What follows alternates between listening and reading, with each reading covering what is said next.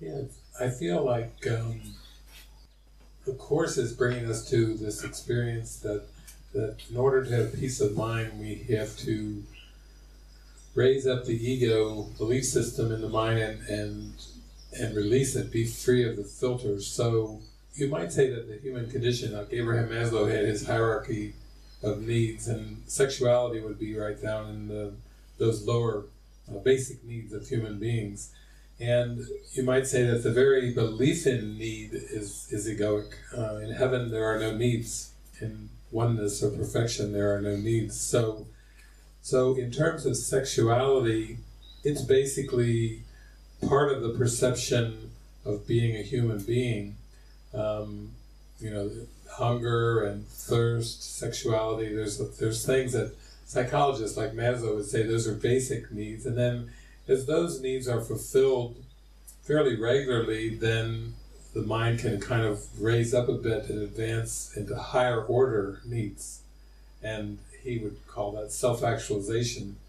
You might find on the way up a deeper intimacy, a need for deeper intimacy, and then ultimately to remember who you are as a spirit. That would be at the top of the pyramid. So none of those things can be ignored. So when we teach the Course, we're really teaching about the process of forgiveness and the teachings of forgiveness, how this is applied in your mind, giving great instructions and details. But in terms of sexual expression, you might say that sexual expression is our distorted miracle impulses. When Jesus first was dictating the Course in Miracles to Helen Schuckman, he actually didn't use the word sexual impulses at the beginning. He basically said physical impulses are distorted miracle impulses. So that's a much broader category than sexuality and sexual impulses. We could say hunger, thirst, the desire to be warm or cool or maintain a moderate temperature with the body, all the things that we would say are part of the human condition are part of this distorted miracle impulse where basically every moment of every day you're being called back to God. You're being called into the miracle. You're being called to forgive. But that miracle impulse, almost like if it was like a beam of light coming, like in our little skit here where the little beam of light was coming into the darkened world, when that beam of light comes through the ego filter, which is one of lack and need, then it comes out on the surface of human consciousness as cravings and needs. So even when we're hungry, that's God calling. When we have sexual desire, that's God calling. When we're getting tired and fatigued, that's God calling.